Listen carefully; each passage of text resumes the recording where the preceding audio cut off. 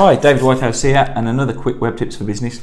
One of the questions I get asked an awful lot is, should I use one of these Wix one-on-one build your own website template type things? So I thought I'd run over the advantages and disadvantages of those.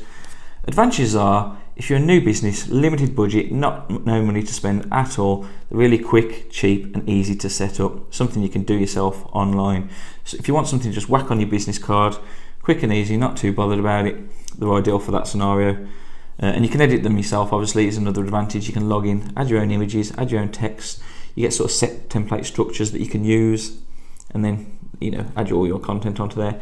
So quick, easy, set up with no budget.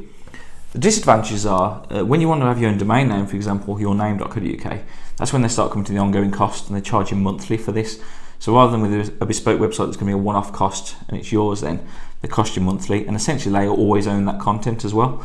So if you wanted to move that website away at any point to your own hosting, you can't do that. That's all owned by them.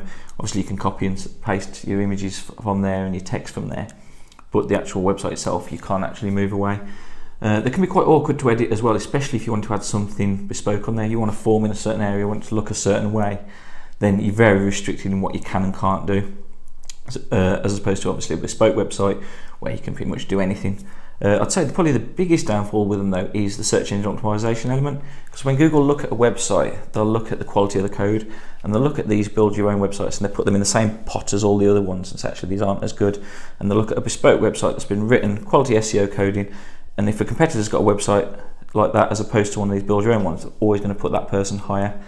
So that's what I'd say is really, if you're looking to set one of these up, you just want something quick, easy, whack on your business card, you're never going to be that bothered about it, then it's fine. But if you're more looking into the long term and you might eventually want to move to start beating your competitors on Google, adding things yourself, being a bit more bespoke and owning all your content, then you might be better off just going with a bespoke website. And also you're not going to have that ongoing cost for the rest of your life. You're going to pay it and then it's yours then. Yeah, so that's the sort of the comparison between the two. But obviously take a look at these websites, and if you've got any other questions, always use hashtag AskDW on Twitter, Facebook or Instagram. Thanks for watching.